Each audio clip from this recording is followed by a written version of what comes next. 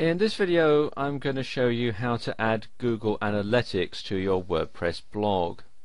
The first thing to do is to go to the main Google Analytics page. It's quite a long URL, so if you just do a search in Google for Google Analytics, it'll take you to the main Analytics page, and then you can sign in, and you sign in with your Google account. So I'll just go ahead and do that now, and then click on sign in.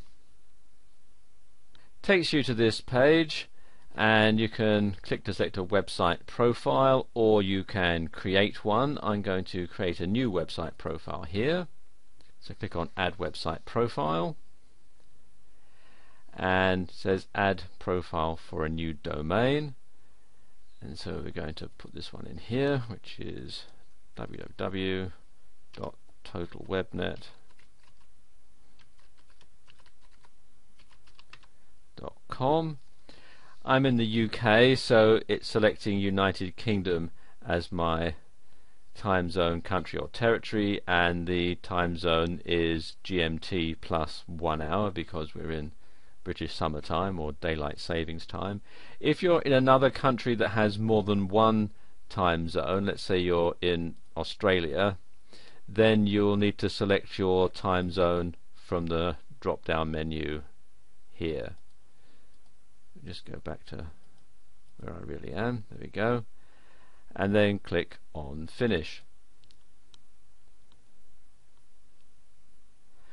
and there we are. This is now the tracking code being displayed.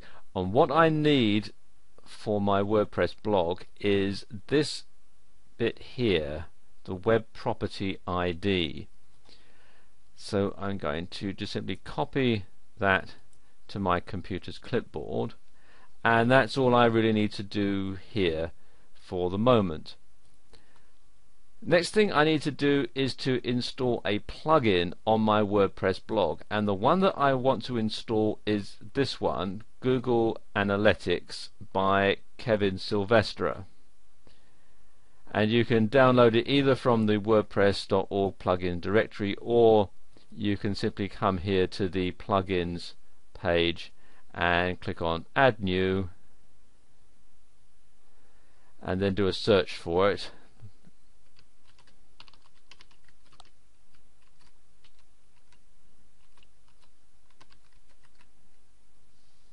Google Analytics, and I'll do a search for plugins,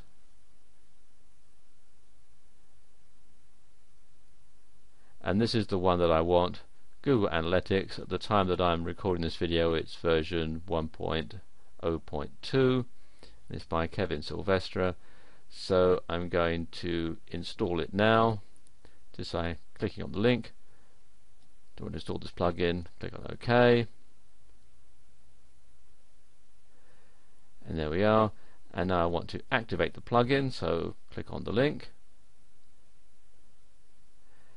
And there we go, the plugin is activated. Now what I have to do is come down here to settings,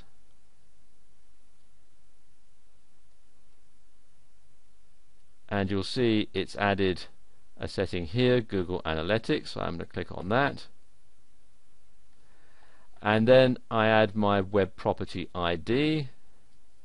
So I just delete the blank one that's there, paste in the web property ID into this box here. I can choose whether I want asynchronous tracking or not.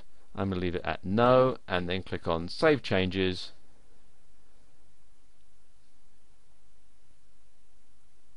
and there we go, settings are saved, and now Google Analytics is installed on my blog.